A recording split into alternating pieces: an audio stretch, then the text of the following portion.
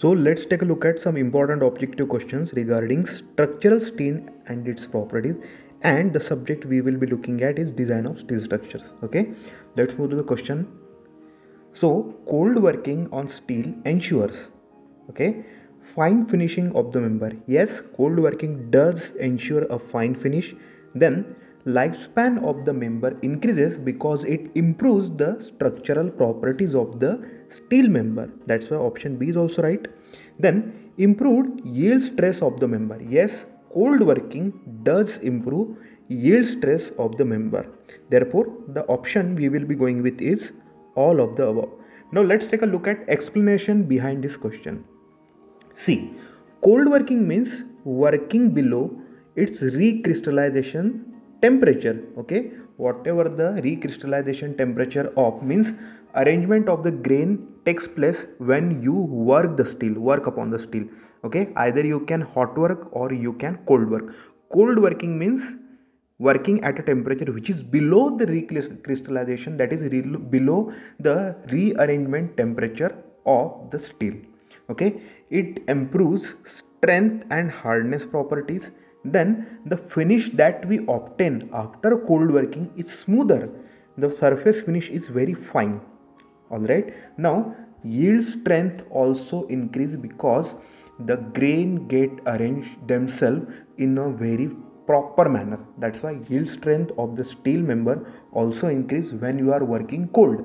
And the dimension of the member obtained after working, after hammering, forging the member in the die, in that cast, the dimensions that are obtained are very appropriate, very correct, very precise. That's why better dimensional tolerance is also obtained. So these are the advantages of cold working on steel. Okay, cold working ensures strength and hardness property. It ensures smoother and finer finishes. It improves the yield strength. Also it ensures better dimensional tolerance. Okay, so question number 2 is saying steel is designated as Fe410 or Fe250 or Fe540, where Fe stands for fill in the blank and the number prefix stands for fill in the blank. Okay, the designation, for example, let's say Fe and some XYZ number is given. Fe stands for ferrous material, that is steel, and the number designation after the word prefix, okay, this suffix stands for the characteristic ultimate strength in megapascal. Okay, for example, we are having the same example. Fe stands for ferrous material, which is steel. Here we are talking about steel member, that's why it will be steel. And 250 stands for characteristic ultimate strength in megapascal. Megapascal means Newton per mm square. Okay, Fe stands for steel and 250 stands for ultimate, or 450 or 540 stands for ultimate tensile strength in megapascal. Okay, one of the important properties of the steel is its ductility, because option A is saying it ensures warning before collapse of the structure. Yes, a ductile member will undergo elongation. It will not break directly, because the ductility means the property in which whenever you are applying tensile or deforming force, the member will get elongated, the member will go shape out before it breaks. Therefore it does ensure a warning before the total collapse of the structure. Then ductility redistribute load from the critical section. Yes, while getting elongated by the property of ductility, the section will redistribute the load on the elongated section. It will take the load from critical section and it will redistribute it, thereby reducing the stress on that critical section. Okay, then ductility ensures safety of the structure in earthquake and fire. Yes, when earthquake shock waves are coming, the ductile member will absorb. It is going to dissipate the earthquake forces, earthquake shock waves. Okay, also it it resists the fire deformation. That's why the option we will go with all of the above. Okay, see, ductility causes energy dissipation of earthquake wave. Then load at critical point is distributed again on various points in order to ensure safety of the structure. Steel does it automatically. Okay. Then ductility does show warning sign of structure's failure, opposite to that of brittle material. For example, if you make a structure totally in concrete by not making use of any steel member in it, and when the concrete fails it directly breaks, it does not give any prior warning to the user that he has to make the structure vacant, he has to leave the structure. On the other hand, steel will undergo ductile deformation, thereby the user is going to understand the structure is going to fail, thereby he can vacant the, means he can abandon the structure, he can go to a safer place. Alright, this is how ductility in steel structure plays this important role. Then E of structural steel is fill in the blank and G is fill in the blank. Okay, we are talking about modulus of elasticity or Young's modulus and modulus of rigidity here. Okay, remember it is standard 2 into 10 to the power 5 MPa is modulus of elasticity and 0.769 into 10 to the power 5 megapascal is modulus of rigidity. Okay, now along with these two values, let's take a look at all the properties, parameters of structural steel. Okay, see, we just saw E is modulus of elasticity and the value is 2 into 10 to the power 5 megapascal. Modulus of rigidity G is 0.769 into 10 to the power 5 megapascal. Then coefficient of thermal expansion, which is alpha, how much the material expands by providing heat. Okay, the coefficient is 0.12 into 10 to the power minus 6 per degree Celsius. Okay, then Brinell's and Rockwell hardness number range from 150 to 190 and 157 to 190 respectively. Poisson's ratio mu, okay, for elastic range it is 0.3 and for plastic range mu is 0.5 for steel. Then unit mass of steel is 7850 kilogram per cubic meter or meter cube. Melting point is approximately 1530 degrees Celsius for structural steel. Okay, let's move to question number next. Then match the pairs.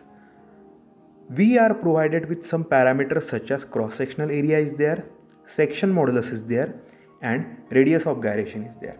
Okay, for when we are looking at proper dimension of cross-sectional area, we are looking at what amount of resistance to tension or compression is required.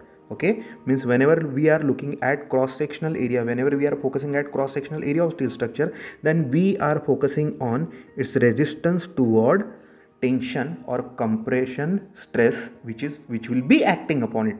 Okay, then we do look for whatever the section modulus we desire in the steel member is the resistance to bending and shearing stresses. Okay, we will look for the proper value of section modulus when we will be desiring the proper resistance to bending and shearing. Okay, then when we are focusing on radius of gyration, then we are looking at resistance to buckling. Therefore Roman 1 stands for point number 2, then Roman 2 stands for point number 3, Roman 3 stands for point number 1. Therefore option B is the correct one. Okay, let's have a detailed look at these parameters and the desired properties. See, when we are talking about cross-sectional area, how much the cross-sectional area of the member should be, then we are talking about resistance to tension or resistance to compression. Okay, we will be looking at resistance to tension or compression when we are desiring to use the member as a beam or column. Okay, as a beam it will be in tension, it will be in flexure. Okay, and in column state, in strut state, the member is going to get stressed with compressive stresses. Then section modulus means we are looking at resistance to bending and shearing. Okay, for section modulus the property is resistance to bending and shearing, and when we are talking about radius of gyration, or let's say slenderness ratio, we will be focusing on this property when we want proper resistance to buckling. Okay, let's move to question number next. Advantages of using steel as a structural member is high strength. Yes, strength of steel member is high. As we are comparing it to concrete, we have better strength in steel member for the same weight. Prefabrication, yes, these members can be easily prefabricated in an industry. Then fire resistance. See this property, this is not advantage of a steel structure. Steel structure, although it doesn't burn because of fire, but the property such as strength is there, ductility is there, they do deteriorate because of fire attack. That's why point number 3 is not advantage here. Then easy assembling and disassembling. Yes, this can be advantage because a prefabricated pre-made steel structure member can be transported to the site, can be assembled easily and can be disassembled easily. Therefore point number 4 is alright. Therefore the option we should look for is option B, 1, 2 and 4. Okay, now let's take a detailed look at whatever the points we have mentioned in the options. See, high strength. Strength of steel member is high. It is good because strength to weight ratio when we are comparing with concrete, it is 3.5 times better than concrete. Okay, when we are comparing the strength by weight ratio of steel, it is 3.5 times better than that of concrete. Alright, then easy assembling and disassembly means we can easily join the steel members by using weld, by using rivets or by using bolts. We can easily join it and we can easily remove the structure. We can totally dismantle the structure, and even after dismantling of the structure, the members are pretty useful, which is not possible in case of a concrete structure. When we are dismantling a concrete structure, the portion or the leftover we are having after dismantling are not pretty useful. They do totally go in scrap, they go as wastage, but it is not the case in case of steel. Okay, now regarding prefabrication, in industry we can have uniform, high quality, error free, properly dimensioned member on a large scale. Okay, whatever be the number, whatever be the size, can be perfectly made in an industry. Okay, but regarding fire resistance, the problem of steel is, although it is not burning, but it is going to lose all its desired properties because of fire. Okay, let's go to question number next. So this question is saying durability property of steel aims toward its. Do we aim the durability property of steel toward resistance to breakage? Yes, we do. Do we consider resistance to corrosion in durability? No. Do we consider resistance to fire? No. Thereby all of the above option is getting ruled out here. So let's take a detailed look at this. See, when we are talking about durability, we are talking about its resistance to breakage under excess deformation. Okay, durability does consist of the property such as ductility. Okay, it will not break directly under excess deformation. For example, a member is there and if we are continuously loading it, then it will go shape out first, then even if we continue loading it, it will undergo ductile deformation. Okay, then and only then it is going to break. Okay, even under excess deformation it won't first break, but it will undergo some shape changes. Okay, it will not directly deform, it will undergo some changes, then it will start deforming, and even after excess horrible deformation it will not break directly. Okay, therefore durability aims toward resistance to breakage under excess deformation. Now the point corrosion. Steel is highly prone to corrosion from air, from water, from moisture. That's why periodic maintenance is necessary. What we do there, we coat the steel with zinc or a material which is having its rank over or upper than or more than the steel. Okay, it will, the paint coat is going to get corroded prior to steel. That's why it will act as a protective material for steel. Okay, therefore whatever the attack of moisture or air on the steel is there, it will be burdened on the anti-corrosive paint over there. Okay, then regarding fire, we have established this point. Steel, although it is not burning because of fire, but the desired properties of steel are lost because of exposure to fire under fire attack. Okay, means durability does consider ductility but not corrosion or fire resistance. Then following are the example of tension member, compression member and flexural member respectively. Okay, and we have to choose from the option which one is tension, which one is compression and which one is flexural member. See, suspension cable, for example, the suspension bridge we talk about.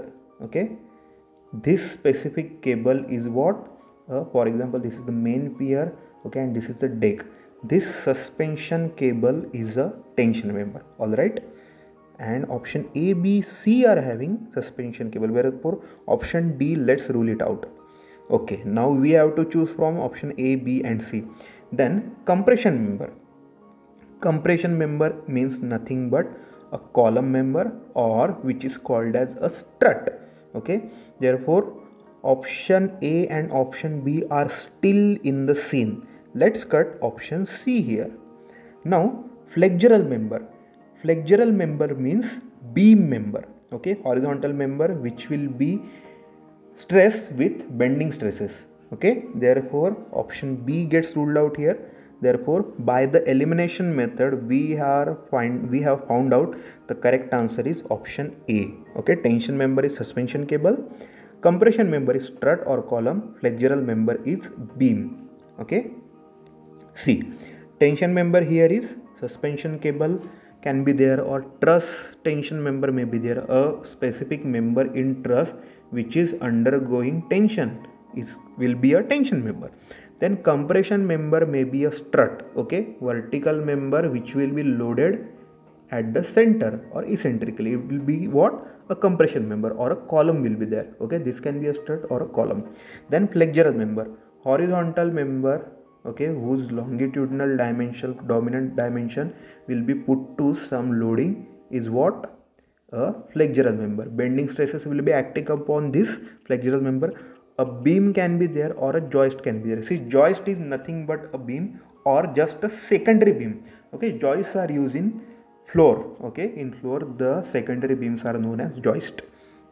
Okay, so that was all regarding structural properties of the structural steel that we are going to use in design of steel structure. For more such videos, do subscribe Simplified Learning. If you like the video, please press thumbs up, comment below the video and share amongst your friends. Till then, take care. Bye.